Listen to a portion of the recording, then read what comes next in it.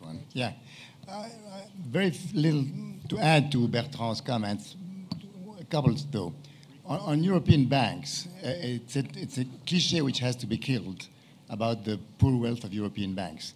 Actually, there are some very specific good news last year where a failing Spanish bank was resolved with no comments. I mean, it didn't even make the press. So the system is beginning to work. And I think there is no bank in Europe which creates a systemic risk. I'm sure of that, right? So the banking system is in good shape. Now, as Bertrand said, there is a problem in terms of profitability. You have to keep in mind that in Europe, the bank credit account for roughly 2/3 or 70% of the economy, funding the economy, against the reverse in the US. So it's quite important. So it is true that the profitability of banks in Europe is affected, partly because of the vagaries of the capital markets, partly also because of the competition in the retail market and the fact that very low interest rates are not a very good thing for banks in terms of margin, of spread. On the other hand, if I may cover it now as well, I mean, rather than later.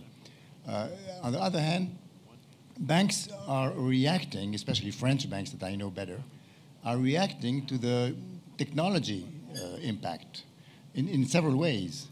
One, they are reducing costs, closing branches, reforming, reorganizing. Two, they're acquiring startups.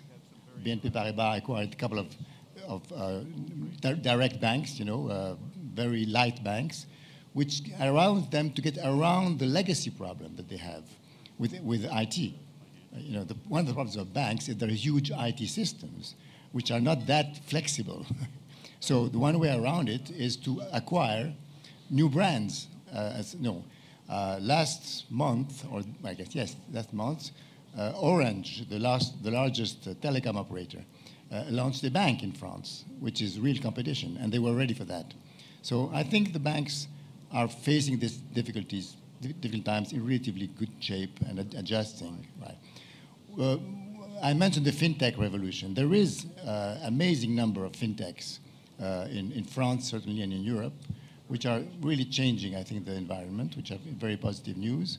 And to come back to France and Germany, somebody mentioned this morning that Mrs. Merkel said that we have to take care of ourselves.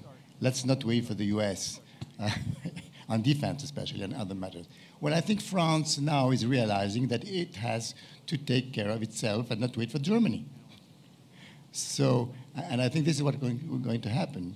The reforms which have been started have changed the climate completely. I mean, there is really a new enthusiasm, you might say, a new feeling that, yes, we can, right?